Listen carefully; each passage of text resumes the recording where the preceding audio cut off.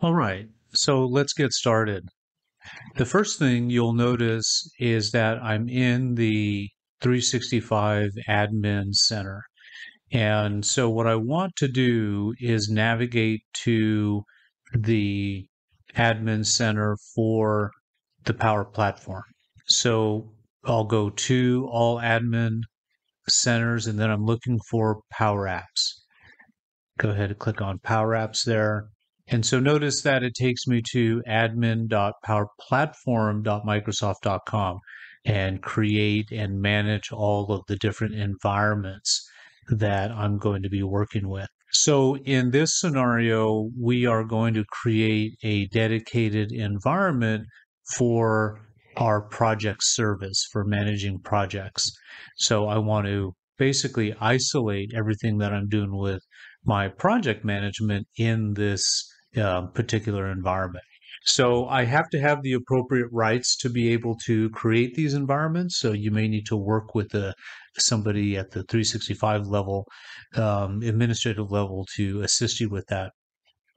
So from here, notice I do have a few different environments set up. Notice that there's a type indicating whether it's a sandbox or teams or whether it's a production environment that has been set up. Up in the left-hand side of the screen, notice that there's a new here. So I can hit new to get to the form where I project P for W_admins, something like that. There's some region settings. Here's the type option. I'll leave it as a sandbox, but notice I can change it to production here. I can go right into production if I know I didn't need it to, run through some, some development stages before I move it into production. As a sandbox environment, you can convert or promote the environment from sandbox to production. So that obviously is something you can do later on. And then I'll go ahead and hit next, and I'll go ahead and hit yes there. Okay, so we can see that the environment has been set up as a sandbox.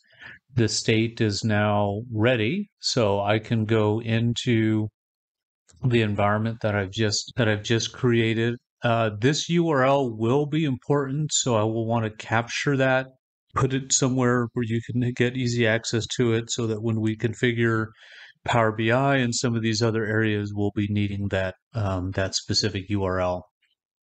We won't go through all of the different settings here. Once you get your environment set up, you can start to go in and do a little bit of exploration. But just a couple points of interest. There's that convert to production that I was mentioning earlier. Of course, the settings, there's quite a few settings around the environment.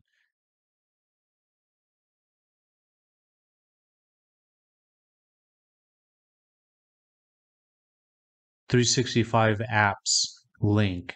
So I'll go ahead and click on that one. So it's going to show me the out of the box apps that have been set up as part of this environment. Notice that there are some updates that are immediately available for you to go and basically set. So what I'm looking to do here is install the app. So upper left-hand corner, install app.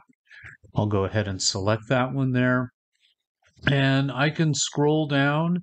So what I'm looking for is this Microsoft Project Core Service. One and hit next there. Agree to those terms and then go ahead and get that one installed.